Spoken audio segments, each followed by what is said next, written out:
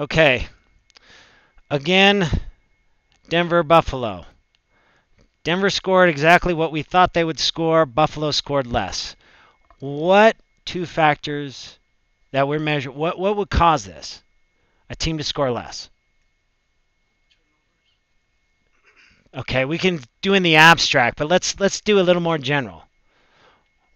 Remember, we have two things for both teams.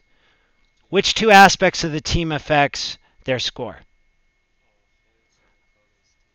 Offense and the opponent's defense, right? So if they scored less, what are two possibilities? The offense did what? Yeah, underperformed, right? Or another alternative is what? Yeah, the other team's defense overperformed. Okay? We have to figure, is it either one or the other, or could it be both? Yeah, it could be both. It could be one or the other too. We don't know yet. So now what we need to do is look at the results. So here's what I want you to do is I want you to go, let's go Yahoo Sports. They give a good sports NFL. And go scores. Why not?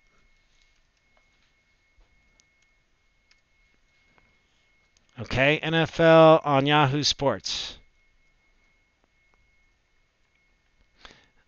Yeah, I don't need to see your movie. Okay, everybody at this page? Yep. So let's go to scores and schedule.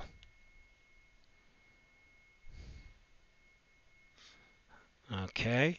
Let's find the Bronco game. What this does is it gives a nice recap on what happened. And what I'm really concerned with is the statistics. So click on this, the final. So it'll bring up this screen here. And it gives you a little scoring summary, but it also gives you team stats here. Okay, Buffalo underperformed. Their offense did. What are some of the differences here? Let's take a look. Let's look at these columns. First downs, total yards, turnovers. I mean, that's what's crazy here is that Buffalo actually had more first downs than Denver did, which would seem to suggest that their offense was, performing pretty well, right? Total yards, Buffalo actually had more yards than the Broncos did. Turnovers, same thing. 3 turnovers apiece. But they all balance each other out, right? That one team had 3 turnovers, the other team had 3 turnovers. Let's keep going down here. What's the big difference? Take a look. We keep going. Net yards passing. Buffalo outpassed the Broncos big time.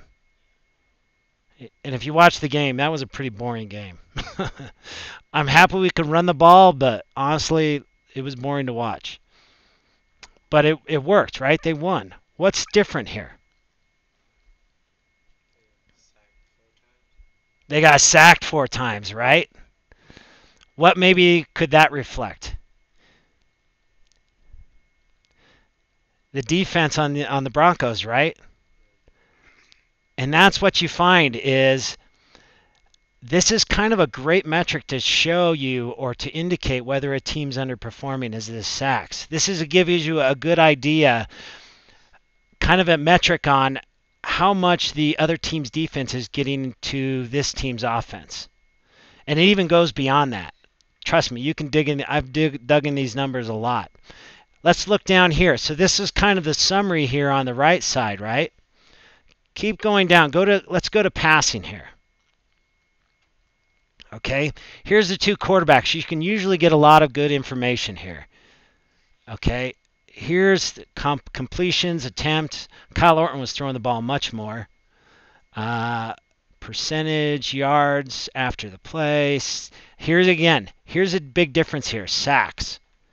Kyle Orton was sacked 4 times. How many times did Peyton Manning get sacked? 0. Right? And they scored exactly what we thought they would. There was no pressure there. Their defense was not having that significant effect on Peyton Manning. Or at least that's my interpretation of it. We can even look down here. Go down to the defense.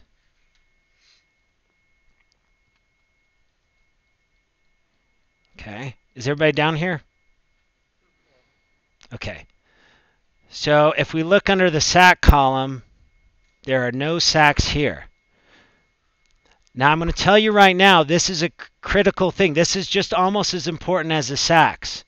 Passes deflected. PD. How many passes did the Buffalo defense deflect? 2. Okay, now let's look here. So again, we said there was 4 sacks, right? How many passes did the Denver defense deflect? 7. Yeah. So again, now you're kind of seeing how this works, right? We underestimated Buffalo, their offense, based on the algorithm.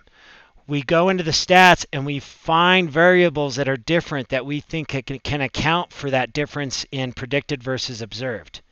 When we look, we find that the one metric that's truly different, or the one aspect, the stat that's different, is sacks and passes defended. So somehow these 2 aspects are playing a role in our system. And so in the future, mental note, if we can somehow try to estimate the number of sacks and passes deflected, maybe we can get to that. Maybe we can estimate how underperforming a team might be.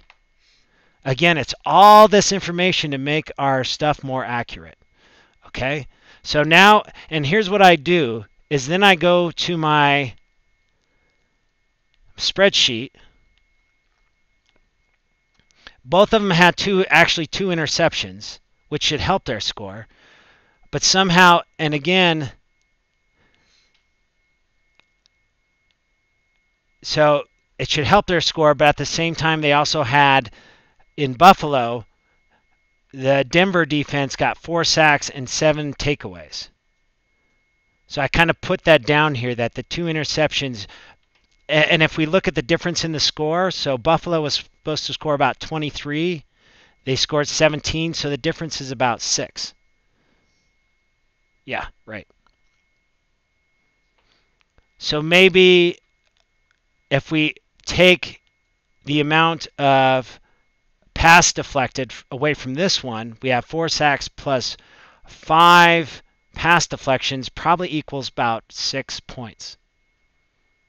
So now, from now on, what we can do is, if we can estimate the number of sacks and the number of passes deflected, maybe we turn that into a number that we're going to take away from that team. And that if there's a difference there, and I'll show you, what I've come up with is, I say we use 2/3 of that number. Whatever the number of total sacks and passes deflected they're supposed to get for the game, I'm going to make that 2/3. I'm going to convert that into 2/3 and then take that away from that team score. I think you're going to see how this works out. Okay, so now what we're going to do is we're going to go this way and we're going to talk about some of these games we missed, and we're going to see if we see a common theme is in these other games. So we just observed this in the Bronco-Buffalo game, right? It's an occurrence unless we see it more than once. So what we're going to do is we're going to look at some of those games, and teams who scored less, we're going to see if there's a difference in these 2 variables with those teams as well. If we see the same trend, then that means that we're onto something, and that somehow we should be trying to compute this or estimate this for all future games. Does that make sense? All right. So let's start talking about these games and going into some of these variables.